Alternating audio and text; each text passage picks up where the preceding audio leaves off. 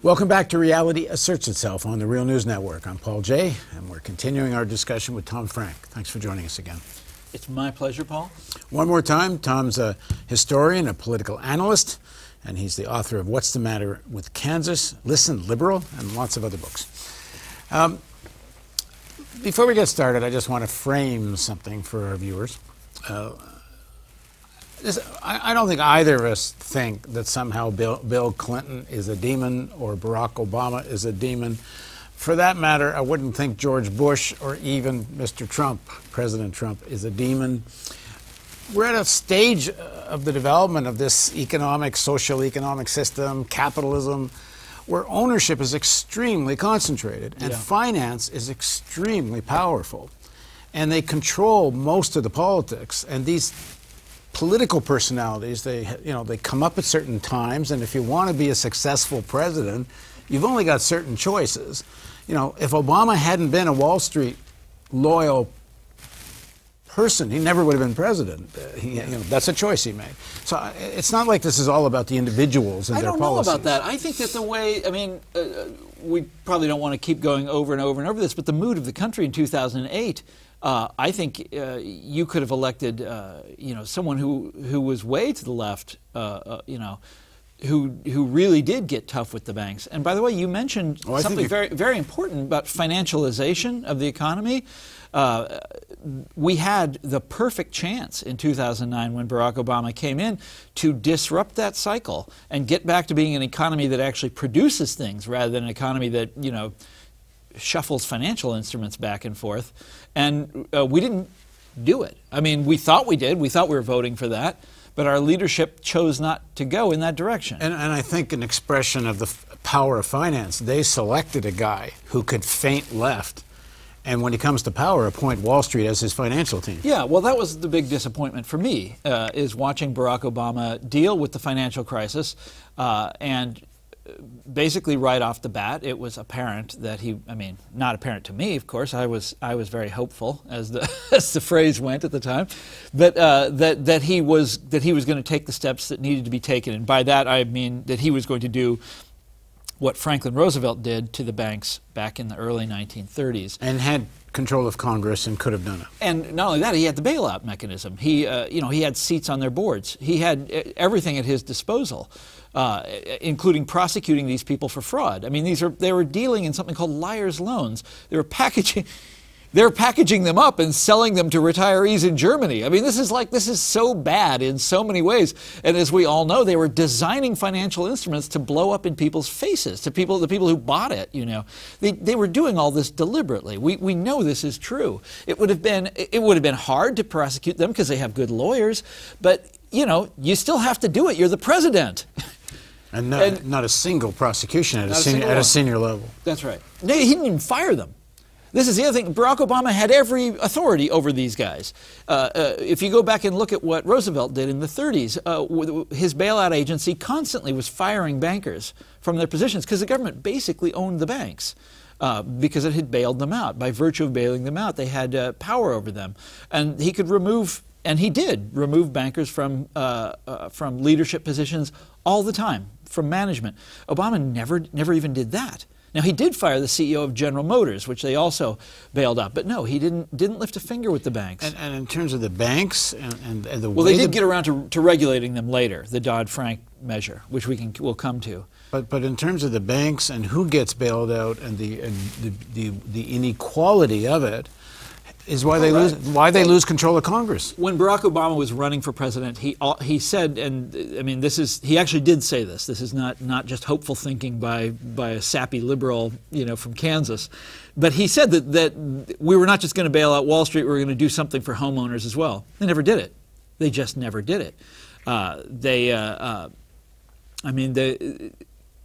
And they never even did anything for small banks. Small banks all over America went out of business in those days. There was this huge die-off of small banks. And they never got crammed down. Do you remember this? This is one of the early fights. There were a whole series of things, of battles in the early Obama years where he was required to choose sides between Wall Street and Main Street. And he persistently chose to side with Wall Street on basically every issue that came up. Or take another issue like, I mean, one of the other things that people like me were saying at the time, were saying it still.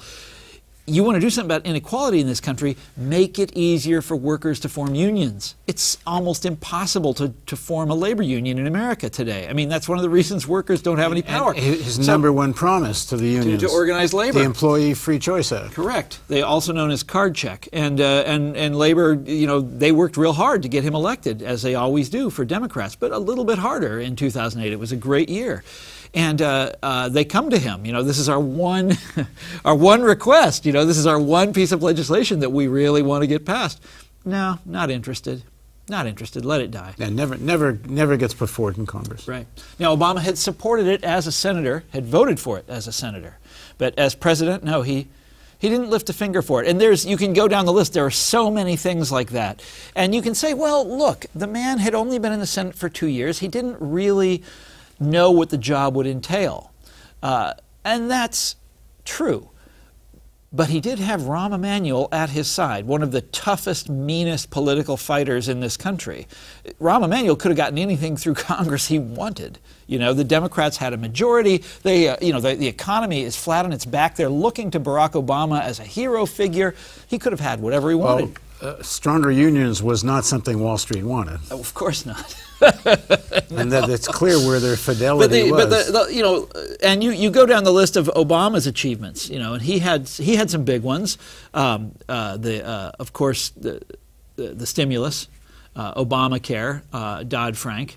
But if you ask me, all three of them had wonderful things about them. They were all, you know, good things overall, but they all were half measures. You know, they only went so far and no farther, because to go any farther would be to start stepping on the toes of his allies. So, for example, Obamacare. I mean, there was all this debate at the time whether it was right for the president to stop focusing on the economy and start moving to health care.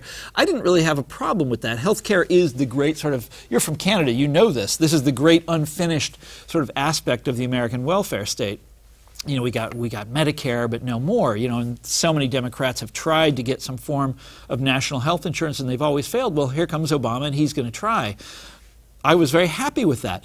What made me unhappy was the solution that they settled upon, Obamacare, this massively complicated thing. And the reason it's massively complicated is because it's all about making sure that private, for-profit health insurance companies stay viable and continue to make profits. And don't touch pharma. Yes, that's right. Leave pharma alone. So you're going to have a national health care system where these guys continue to make like these exorbitant profits all the time.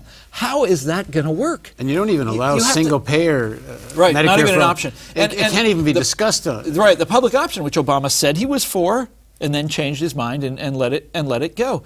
And yeah, this is this is the great missed opportunity. And again, the Republicans played him.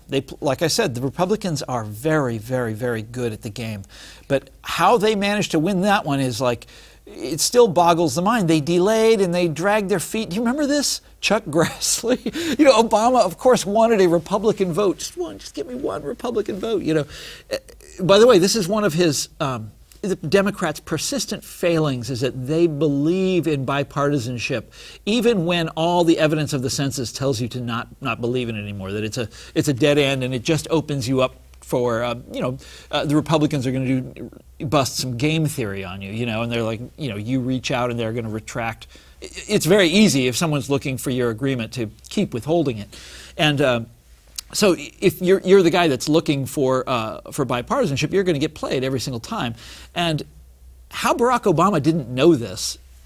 Well, maybe it's the restraints of where your campaign money comes from. Yeah, but anyhow, but the long story short, so the Republicans did play him.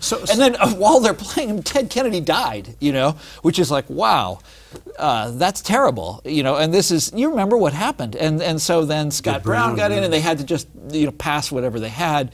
And thus Obamacare with its million moving parts. You know, it's extremely complicated. But it all happens because in the first 2 years of Obama's administration, when they controlled Congress, nothing significant happens that makes people's lives better. Exactly.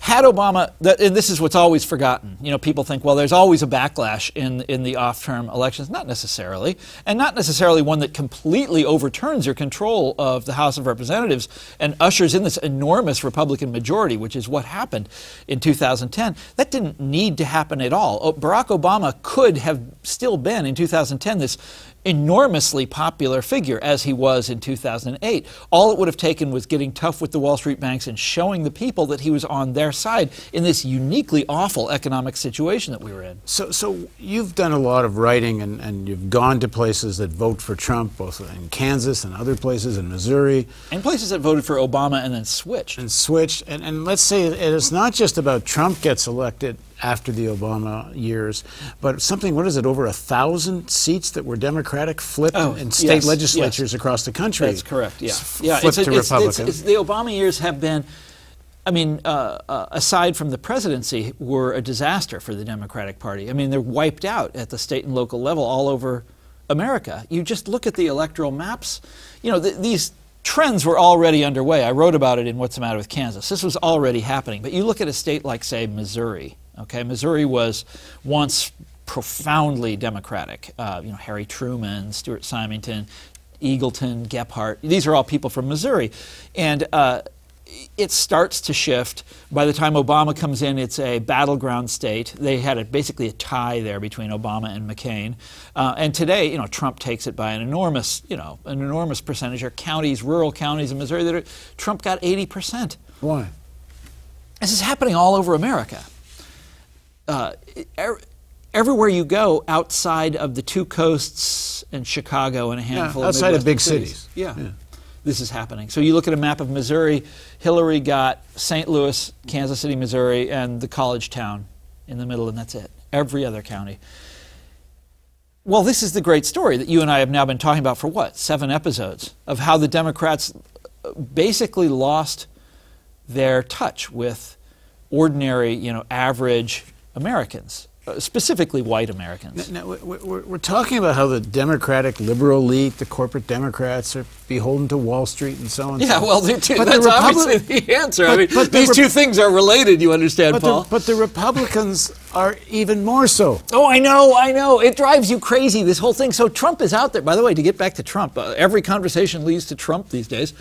Trump actually was banging Hillary over the head with Goldman Sachs, you know, was actually using that against her. It's like, and now look who's Secretary of the Treasury, you know. It's unbelievable that they're able to get away with it, but they are. How do they do that? Now, that's a really good question. How does a party like the Republicans come off pretending to be on the side of the ordinary people? Well, they do. They do it again and again and again. This is one of their themes is populism. Now, it's fake populism, but they're very good at it. Now, you've been to these places recently. But the answer to our question is the Tea Party movement. In 2009, 2010, this fascinated me when it happened. And I was a columnist for the Wall Street Journal at the time, so I had to, I was on top of the news cycle. Not like anymore. Now I don't care. But back then I was very clued in. And I was, it was basically we were in a smaller scale version of the Great Depression, and so I let all my friends know, I want to go to some protests. I want to see economic protest in action, like you had in the 1930s. We know it's going to happen. I want to see it with my own eyes. And the first time I heard about it, someone called me up and was like, "Yeah, there's a protest happening tomorrow down in front of the White House." And I go to it. It's the Tea Party movement. This was their first rally, and it was all of these lobbyists. All these guys that work for Grover Norquist, all these guys that work for Newt Gingrich, they're all out there. CPAC was in town, the big conservative get-together, and so all these guys came over from CPAC, and they held this rally, and they were wearing ties. And it was some protest, right? It was so obviously a put-up. And I made fun of it in the newspaper the next day. It's like, look at this silly made-up protest, the Tea Party movement. I'll be damned, it caught on. And this was I keep blabbing.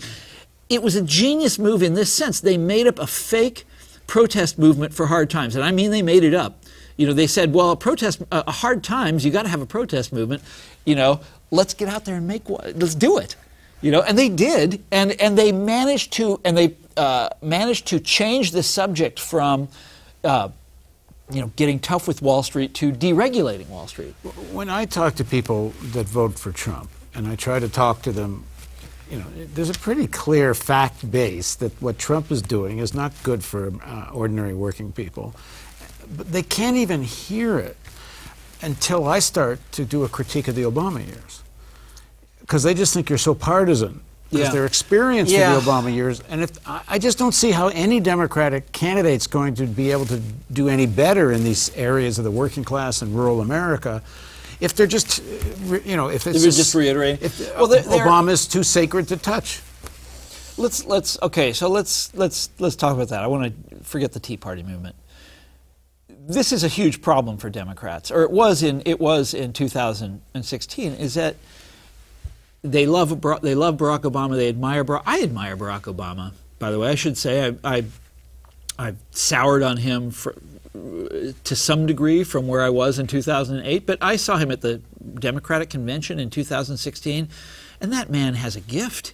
He has a way of speaking that is he's a spellbinder. I mean, I listened to him and I was like, all of my cynicism drained away, and I was like, let's run this guy for president. This is who you want out there. This guy's great. He was superb. But the problem is that inequality got worse and worse and worse while he was president. I mean, this is the consequences of not dealing with Wall Street. When you have the golden opportunity and you drop it, this is the consequences. Inequality gets worse. What they call the labor share of the gross domestic product fell to its lowest point since we started measuring it, which means World War II or the 30s. The lowest point ever for labor share of gross domestic product. That means what labor is taking, as workers are taking. What share of the pie? Yeah. Right, as opposed to what owners, shareholders are taking. And it stayed there. And that's Barack Obama that happened. And you go around to these these towns that we've been describing, these Trump voting areas, and you talk to people, you talk to working class people, and they are furious with what is happening to their lives. And maybe it's happening to them personally, or maybe it's not. Maybe they've got a pension, maybe they're retired, maybe they've got a secure job, but they can see it coming for their kids, that there are no good jobs anymore. Everybody knows it, and everybody is so angry about it.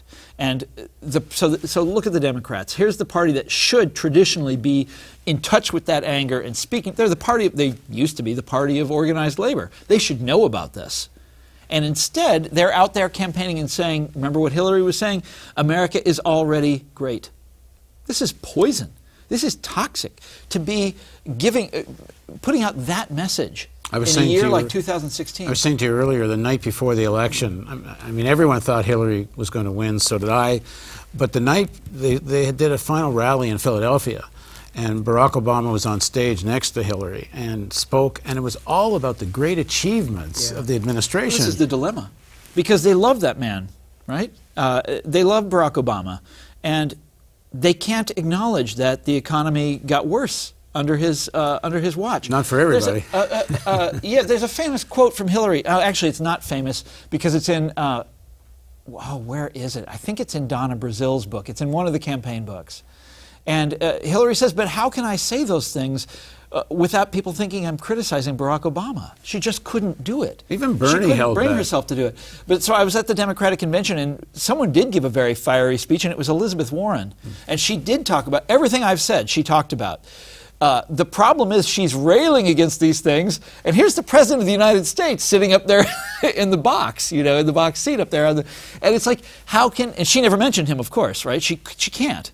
She's in the same party, and so they have this terrible problem. And let me go. That they love Obama, but they're very upset. They can see the pain out there in the country, but they can't criticize it. It goes even further. And so Trump is no dummy. Trump can see this. And so Trump drives that, just parks that in the garage. Trump drives that home. And Obama is actively now fighting against the Sanders forces in the party. He is not hands off. When they had the fight over the DNC chair with Tom Perez, Obama's working the phones to stop Keith Ellis. Well, Barack Obama himself, I mean, so presidents, this, they care very deeply about their legacy. And so it's going to be very hard for him to to acknowledge, it would be for any president to acknowledge that there could have been something, that there were shortcomings.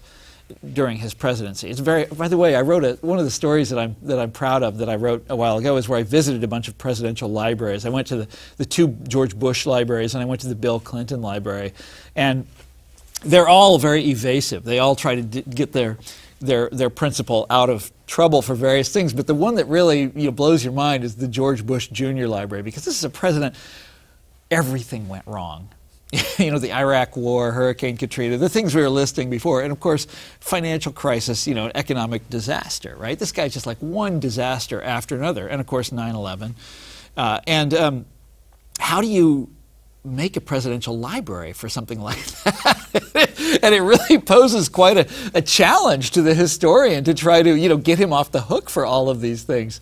I haven't been to the Nixon library, but I imagine it's the same kind of deal, But presidents are very zealous about guarding their legacy. So I'm sure that's where, that's Barack Obama is partly not legacy and partly, maybe we don't agree on this. I think he has very much taken up the mantle of representing Wall Street interests, and that continues in terms of who's going to control the Democratic Party. Because I think the last thing on earth Wall Street wants is a Sander or Sander-esque, even maybe Elizabeth Warren. But you need to fast forward to the end of Obama's time in office, and it wasn't Wall Street anymore that was really calling the shots. They grew disillusioned with him after Dodd-Frank. They didn't like that, and they were very annoyed by it, and they shifted to Mitt Romney, remember? And so they put all their money on the Republican in 2012. He loses, and so they're out in the cold. But who stepped up for Barack Obama? It's Silicon Valley. And by the end of his time in office, he had achieved the kind of relationship that Bill Clinton had with Wall Street and that Obama had with Wall Street early on in his presidency. He had achieved with Google. And he'd brought all these people in from Google and some from Facebook. And the Democratic Party's relationship with Google and Facebook became very, very, very close by the end of his time in office. And you look at Hillary Clinton, on the campaign trail, there's Eric Schmidt. By the way, if you go back and read Listen Liberal, Eric Schmidt is this kind of Where's Waldo figure. He keeps popping up. This was the CEO of Google. Google, yeah. Mm. And it's like at Obama's first press conference on the economy in 2008, right after he's elected, there's this whole bunch of business leaders on the stage with him, and it's like one of them is Eric Schmidt. There he is. And it's like, Hillary Clinton's giving a speech in the Netherlands or something, and she does a shout out to someone in the audience. It's Eric Schmidt. It's like he just keeps showing up. It's kind of weird. Well, the other great allies of both the Clintons and Barack Obama. Mark Zuckerberg, of course. I'm sorry. No, I wasn't going to say Mark Zuckerberg. I'm segueing here. Yeah. Was Harvey Weinstein. Ah. Okay, well, in the next segment of Reality Asserts Itself, we're going to discuss Harvey Weinstein's relationship with the Democratic Party, with Barack Obama, with the Clintons, and what that tells us about America. So please join us for that. Don't forget, we're in our fundraising campaign. Every dollar you donate, we get matched. And it's a very important time of year for us in terms of fundraising. So if you like Reality Asserts Itself and shows like that on The Real News, please donate. There's a donate button somewhere around this video. Thanks for joining us.